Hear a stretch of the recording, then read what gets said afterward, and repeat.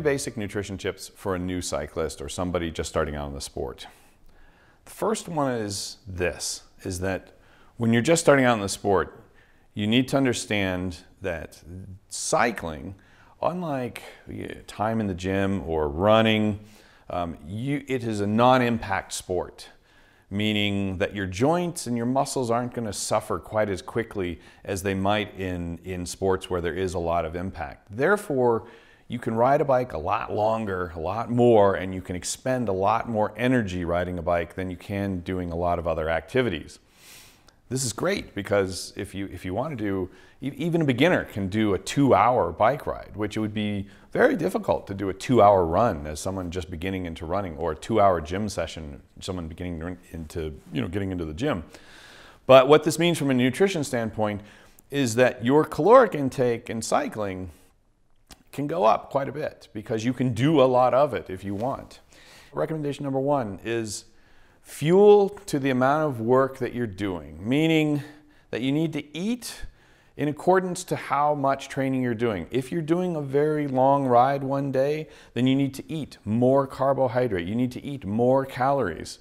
You need to stay away from trying to, limit carbohydrates. You need to stay away from that sort of fatty ketonic type diet. And a long ride, your body needs carbohydrate. It needs fuel. In fact, the carbohydrate will help you burn more fat if you're not overeating, of course. Now, on a light day, eat less. It's really that simple. Fuel your body for the energy requirements of that day. Number 2, think about what the energy requirements of that day are from a macronutrient perspective, meaning on a long ride day, eat more carbohydrate before the ride, during the ride, after the ride. On a short workout day where you don't need that amount of carbohydrate, focus more on proteins, vegetables, focus more on micronutrients. You don't need that carbohydrate, so focus more on rebuilding your body with more protein-based, more micronutrient-based elements.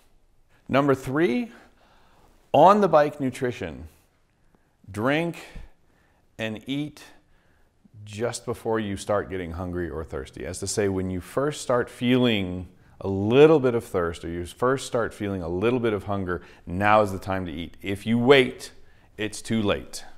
So eat at the first little sign. Some people say eat before you feel hungry, eat before you feel thirsty, and that's almost a little out of tune with your body, and you risk just overstuffing yourself. But at the first little pinch of hunger, or the first little pinch of thirst, make sure you get it in. Don't wait. Don't wait or it's too late.